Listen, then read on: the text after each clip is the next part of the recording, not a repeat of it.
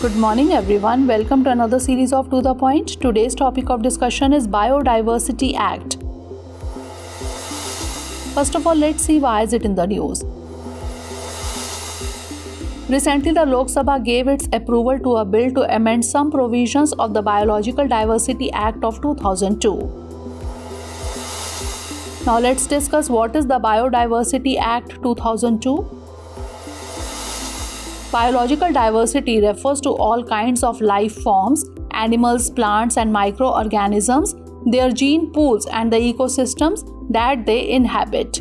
The 2002 Act was a response to the global need to protect and conserve biological resources which are under threat due to human activities. India's Biological Diversity Act 2002 was enacted by the government with the Convention on Biological Diversity objectives in mind. It set up the National Biodiversity Authority as a regulatory body and prescribed the conditions in and purposes for which biological resources could be utilized. Now let's understand what is CBD, that is Convention on Biological Diversity. In 1994, countries including India agreed to become member of Convention on Biological Diversity or CBD. The convention is legally binding on member countries. Convention included a general agreement on three things: indiscriminate use of biological resources needed to be halted, sustainable use of resources for their medicinal properties, for example, needed to be regulated.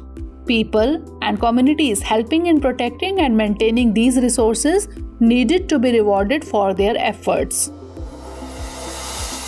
Now moving on to key provisions of the Biological Diversity Amendment Bill.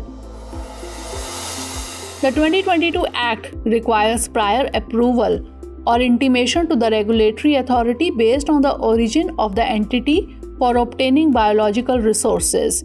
The bill amends the classification of entities, list of activities requiring intimation, and adds exemptions.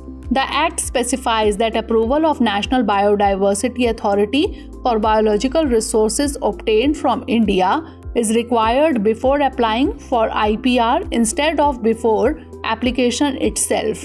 The Act makes benefit sharing provisions applicable to research, commercial utilization, as well as biosurvey and bioutilization for certain entities, while removing its applicability from users of traditional knowledge and Ayush practitioners. The bill decriminalizes the offences and makes offences punishable with a penalty between 1 lakh rupees and rupees 50 lakh. It reduces the restriction on private companies, as companies registered in India and controlled by Indians are now treated as Indian companies, even if they have foreign equity or partnership.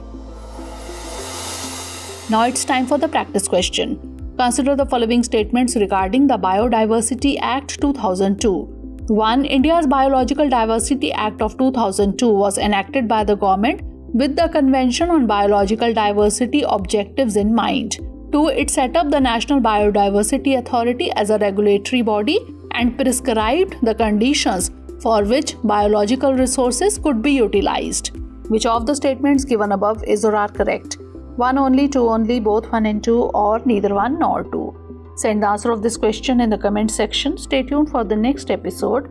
Thanks for watching. Have a great day. Dear viewers, watch this topic in Hindi on our Drishti IAS Hindi YouTube channel.